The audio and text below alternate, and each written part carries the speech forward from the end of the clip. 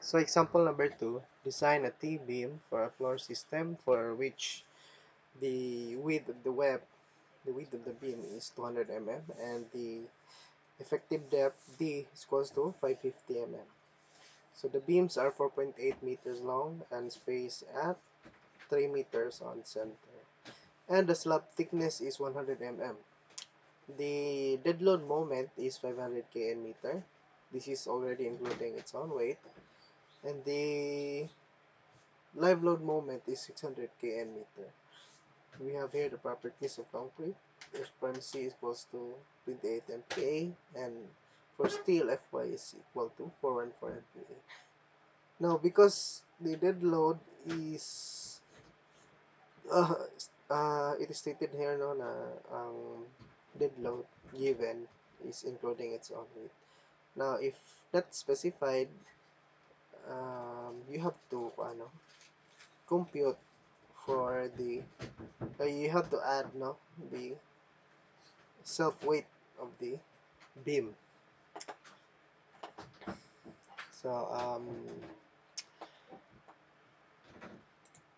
So first approach is we have to assume na po o gihapon no that the whole flange is in compression, then we get the moment mu1, then compare it with the design moment mu.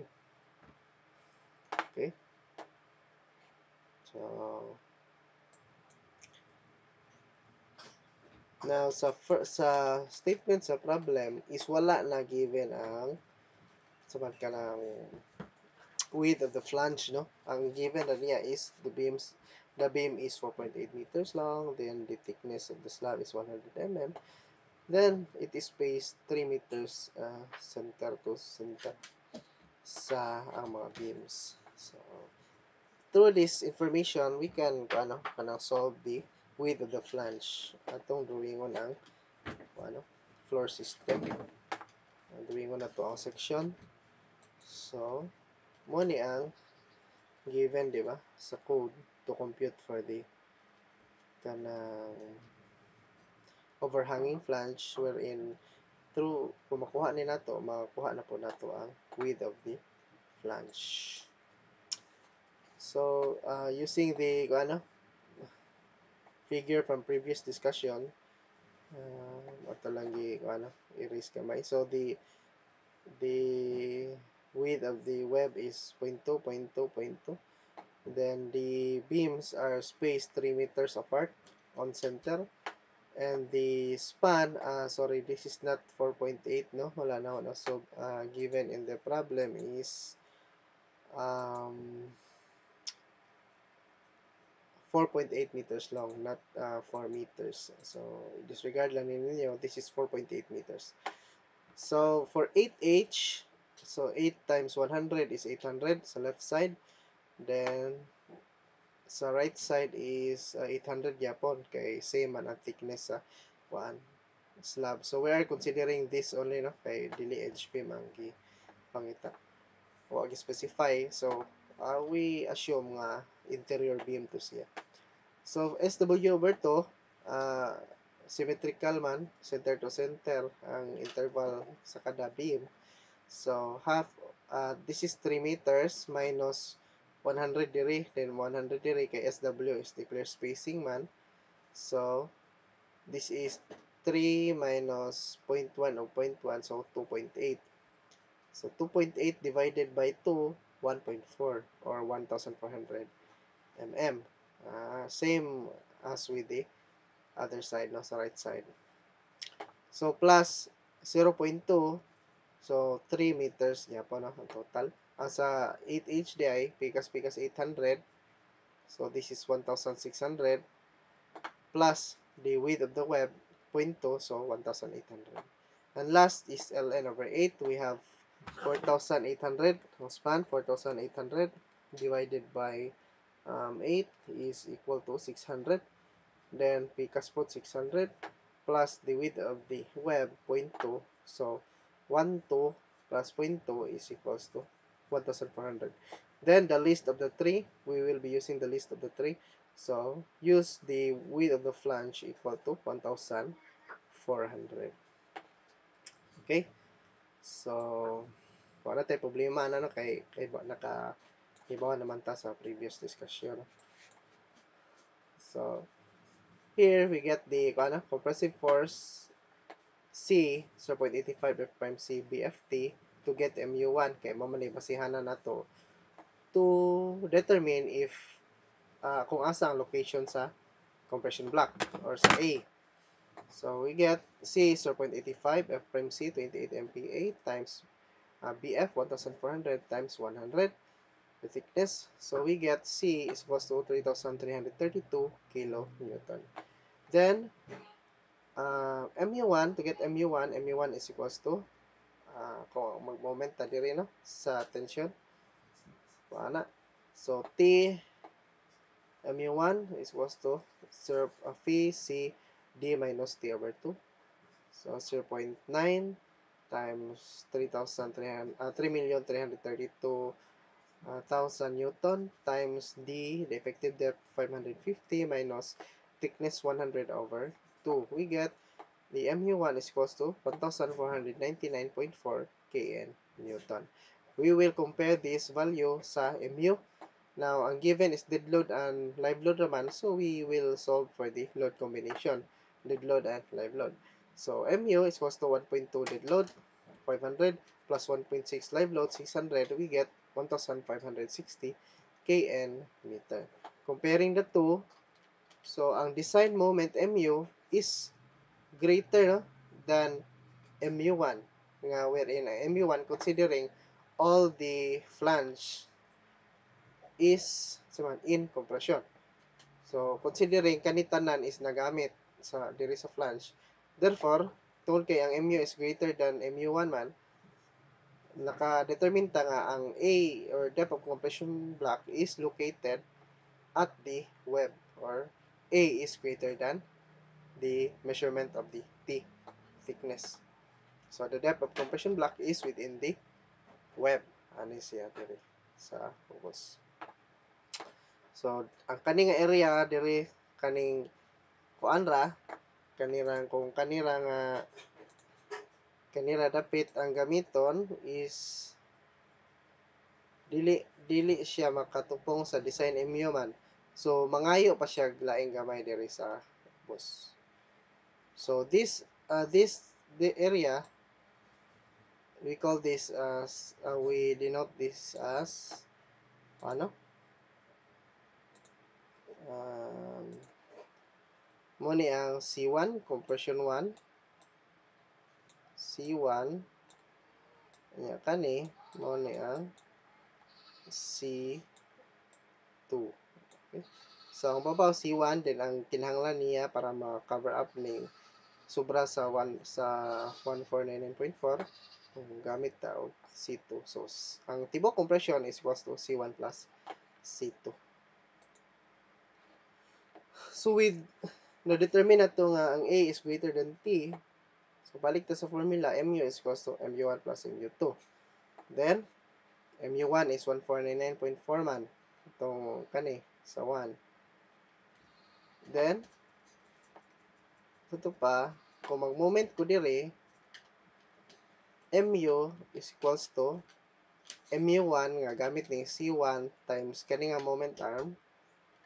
So, C1 plus kani nga moment arm plus C2 times kani nga moment arm.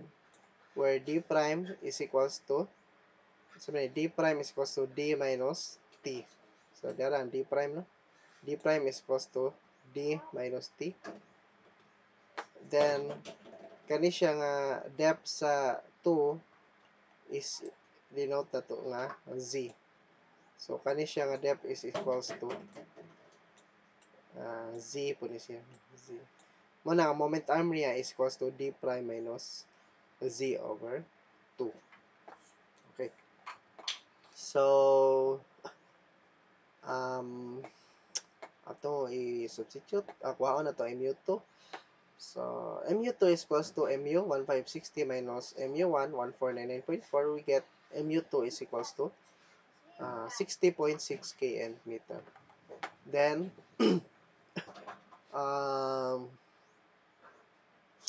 mu2 is equals to, kare di ba? C2, ang mu2 di ba kay, ani nga part kani, is equals to phi times C2 times the moment arm. So, mo siya. Phi C2 times D prime times minus Z over 2. Then we all know C2 is equals to the compression Blackman. So 0.85 F prime of C when stress niya times area nga Z times BW. Mo ni Z times BW. 0.85 F prime of C BW Z times the moment time D prime minus Z over 2. So atong gi-substitute na nga formula mu2 is equals to 60.6 kN meter para consistent ta sa unit ato times ni og 1,000 squared so that to come up tag Newton mm is equal to phi 0.9 0.85 F prime of C 28 BW 200 Z which is mo gipangita nato mo ang variable times D prime which is D minus T minus Z over 2 nga variable over 2. So, by calculator, we get Z is equals to 32.62 mm. So, I encourage everyone to solve balik aniha para maka-determine mo og na kuan ba, sakto ba or wala. Okay? So, nakuha na nato ang value sa Z. Then, tungod kay nakuha na nato ang value sa C, kung i-equate na to summation of forces horizontal, may equate na to T is equals to C, where C, kani T, di ba? T is equals to compression, then C is equals to C1 plus C2. Then T is equals to AS times Fy. Fy is given man eh. AS is mo ni itong ipangita, C1 masolve o C2 ma-solve. So we get AS Fy is equals to 0.85 F prime of C BFT. Sa maning BFT is kani nga area, di ba? This is BF times thickness sa slab plus 0.85 F prime of C BW times Z. So atong gi-substitute na siya, AS ang mabilin. Then by calculator, we get AS is equals to 8,423.36 mm squared. So nakuha na nato ang area of steel. Now, kay nakuha naman ni nato, we just need to check sa minimum o maximum. Okay? So, ito i-check. So, first, check sa nato sa minimum. So, rho main is equals to 1.4 over Fy, di ba? Then, seldom rapod na siya nga mo, kung T-beams, mo gamay gud siya sa rho main. So, same ra ni siya sa example number 1. So, rho main is equals to 1.4 over Fy. Fy is this time 414 MPa. We get 0.00338. Then, compare it with, kung mean gani, AS over BW D, di ba? So, AS over 200 times D 550 is equals to 0.076576. So, we determine that AS over BWD is greater than rho main.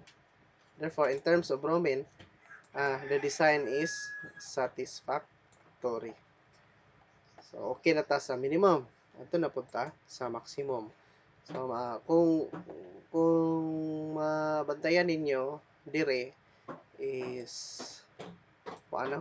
Ang given na siya is in terms of area, no? Dili in terms of rho, kaya ang AS over BD is rho. So, nga nung sa libro nga itong ibasihan, no? Is nga ni man ang given, no? Maglibog ta nga nung ang AS, nakuha man ng AS, no? So, kaning AS is corresponding ani is rho BD man, di ba? Rho BD. BD. Then AS max is rho max BD. Common ni BD, pwede na nakanselo na to. Motong ang pagmiagi sa number 1, ang rho ra nato gi compare sa rho max which is 0.75 of our row balance. Kani siya is in terms of area. Then nakakam up og formula nga AS max is equals to ang AS nga nakuha na to i-compare na to sa AS max, then ang ang AS max na formula 0.75 times 0.85 FMC times BFT plus A minus T BW over FY. Now giyon sa man pag-come up nga formula. So atong i-discuss lang ni giyon sa pagkuha na aron di ta malibog. But we can still kuan bisag kani ang formula, pwede gyapon nato ma-check in terms of raw, no? Raw and raw max. So ato sang hisgutan ning formula ani. So from singly reinforced beam sa handouts number 2 ninyo, derivation of formula. Di ba sa NSCP A is equals to beta 1 C. Then dito sa derivation nakakuha ta og C is equals to 600D over Fy plus 600. So tanawan ninyo sa handout number 2, no. So kaning value sa C atong i-substitute dire. So we get A is equals to beta 1 times the quantity 600D over Fy plus 600. Then gikan ani nga formula natay beta 1 600, di ba? So kuhaan na to og equation ning beta 1 600. So beta 1 600 is equals to A times quantity Fy plus 600 all over D. Kaya ma-denominator man na. So mo ni formula nga sa beta 1 600 nakuha na to. Then from the formula sa row balance is equals to 0.85 F prime of C beta 1 600 all over Fy times 600 plus Fy. So naay value nga beta 1 600. So beta 1 600, so naaman tay formula ani. So ato na siyang i-substitute dire. So we get row balance is equals to 0.85 F prime of C times the value A Fy plus 600 over D all over Fy times 600 plus Fy. So common ani niya is kani, di ba? F 600 plus Fy o kani 600 plus Fy. So ang mabilin row B is equals to 0.85 F prime C A all over Fy, then ang D maubos, so Fy times D. So mo na ni siya ang nabilin sa row B. Now kibawta nga row is equals to AS over BD. Then gikan na ning formula makakutag AS area of steel is equals to rho BD. So pa kung area of steel in balance condition akong pangkuhaon, maggamit ra ko og row balance times BD. Okay? So kung AS max po ako ang gamiton, kung magkuha ko AS max is equal to 0.75 of the area of steel balance. So maora na siya sa row max is equal to 0.75 of row balance. Na-cancel ang BD. So maora na siya AS max is equal to 0.75 of area of steel in balance condition. So hulipan ako AS this is equal to kani siya i-substitute na ho dire. Mahimo siya 0.75 times rho B BD. Now naamon tayo formula nga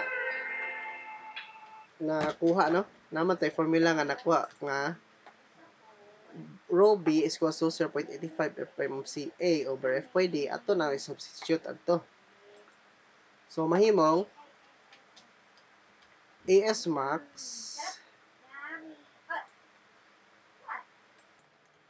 so pag substitute nato, nakakuha tag AS max is equals to 0.75 times d rho b, 0.85 f prime of CA over FYD times BD. Na common maning BD, cancel ni siya. Kaning D. Ang bibilin, 0.75, 0.85 f prime of C over Fy times AB. Na kaning AB, di ba gasugod man ta sa singly reinforced?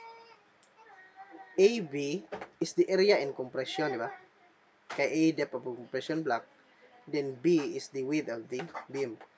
So, this is the area in compression, singly reinforced beam, rectangular section.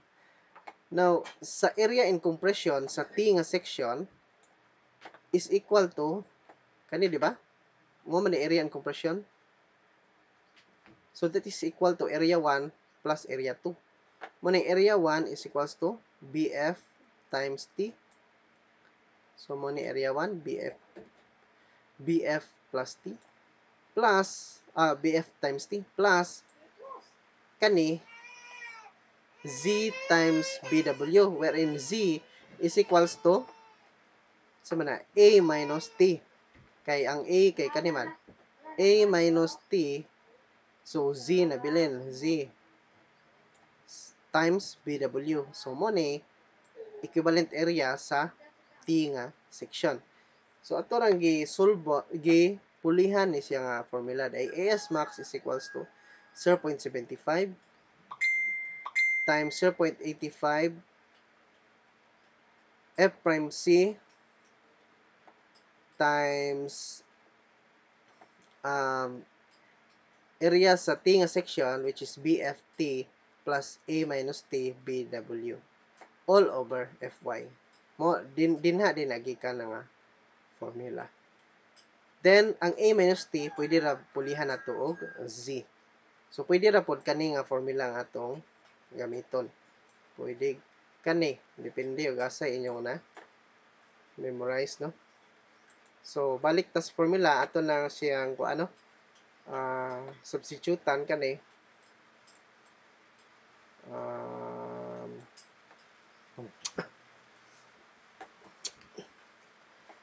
So, AS max is equals to 0.75, 0.85 F prime of C times BF 14 T 100 plus 30Z BW over Fy. We get AS max is equals to 6,048.05. Now, comparing it with AS nga nakuha nato, AS is equals to 8,423, which is larger than AS max. Therefore, this is not satisfactory and the beam needs compression still. Now, dire, kung ang beam nag-need na siya og compression steel, kay bao naman ta sa concept sa doubly reinforced beam. So sa T-beams, ani lang ta mo stop no sa the beam needs compression steel. There's no need to go further. Ani lang sa problem solving nato dire, ari lang ta mo punong sa the beam needs compression steel. Now, ning-agi ko nga formula tungod mo may nasa libro, no? Pero pwede ra gyapon ma-check na to gamit tong Romax. Di ba? Solve for Romax and compare with AS over BFD. So, Romax is equals to 0.75 of row balance. Ang row balance nga nakuha nato is equals to 0.028914 times 0.75, we get 0.2168553297. Then, compare it with AS over BFD. AS over BFD, so 8423.36 over 14200, we get 0.03. So, comparing the two, AS over BFD is greater than Romax. Mo gyapon, no? So, design is not satisfactory gyapon. Then, the beam needs compression reinforcement. So, stop ra gyapon mo anak kung the beam needs still compression reinforcement. Kung satisfy siya, then the beam design is satisfactory. Okay, so that is for kanang example number 2.